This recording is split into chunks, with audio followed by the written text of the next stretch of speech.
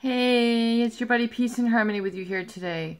We're zooming in on the narcissistic and psychopathic relationship dynamic, the control factor, the manipulation factor, in essence what we're describing here as the exploitation factor of depersonalization. The state of feeling like one is divested, one is separate, someone has divested you or separated you from your feeling your own human characteristics or your own individuality.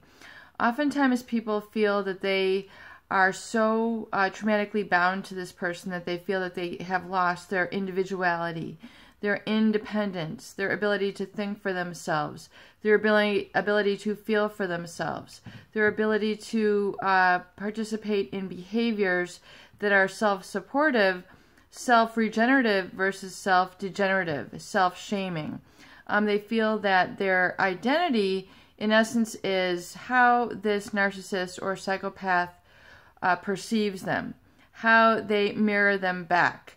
They feel that their identity is, in essence, how this inflated person in their life, the narcissist, the psychopath, the individual who has successfully created a larger-than-life impact or undue influence in their life to reflect back to them feelings of how they should feel about themselves, whether it's inferior, inherently flawed, such as we experience with shame, the various sundry manipulation tactics of pathological lying, the smear campaigns, the sort of putting a bug in other people's ear, either in the same family, the family of origin.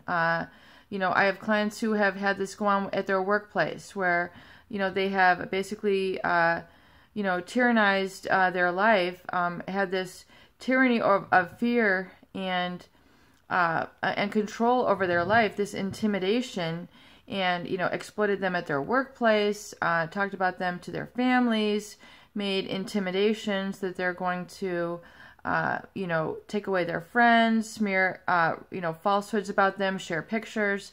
So it is this control, it is a manipulation, it is a tactic, it is a device for you to feel less than, to cause you to feel powerless, to make you feel like you're ungrounded, like you're having this depersonalization where you feel like you're really out of control of your life and you don't really feel like you possess those human characteristics of individuality, of independence, of self-dependence. You in essence feel like you're giving this up, you know, you're losing touch with this handle in life, and you're in essence, you know, overrun, manipulated, and controlled by this person. And this experience of depersonalization can be very scary as you try to get the handle back in your life and have things come back down to normal. And I want you to understand really how this exploitation takes place at the hands of a narcissistic or psychopathic abuser.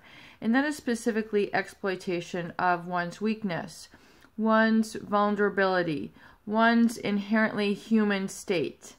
And so the narcissist, the psychopath, they try to be larger than life. They try to come across as superhuman, flawless, perfect, have these incredibly unrealistic standards with which they live by, and their, you know, boundless talents, their boundless good looks, their boundless you know, control or status. You know, they seem to just feel promote themselves as on top of the world, you know, perfect and untouchable, invincible.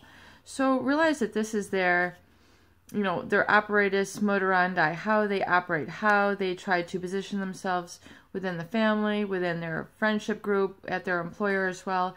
And then they continue to perpetuate this position for themselves through the exploitation of the very humanness which makes you human.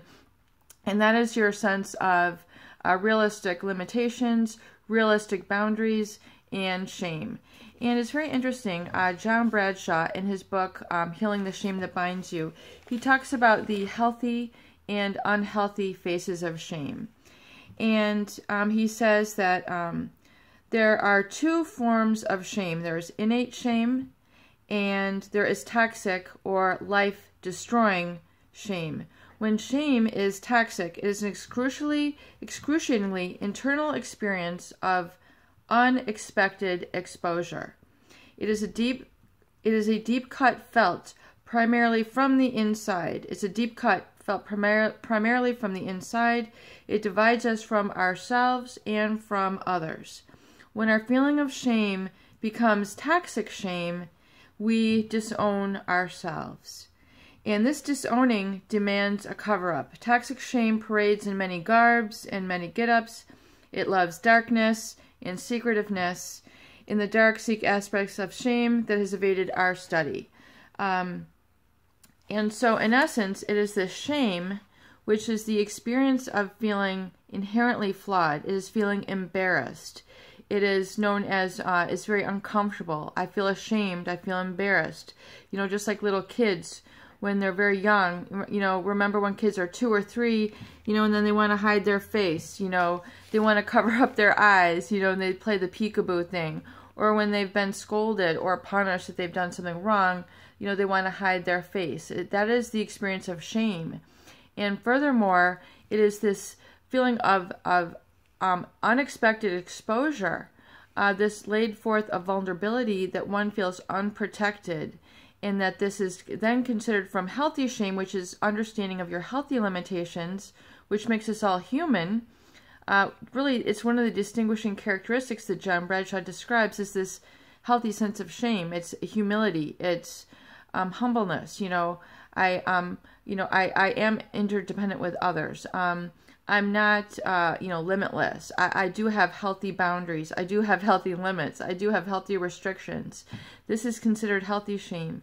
It's toxic shame when it becomes boundless, when it has no end, when we're met with unexpected exposure, which means, you know, we're ridiculed, we're put down in the most uncomfortable of positions, and then our boundaries are invaded. We feel like we can't erect those boundaries and, you know, have that healthy sense of shame. It becomes, a deep cut of toxic embarrassment, humiliation, which as John Bradshaw, you know, causes us to disown ourselves, become separate from ourselves.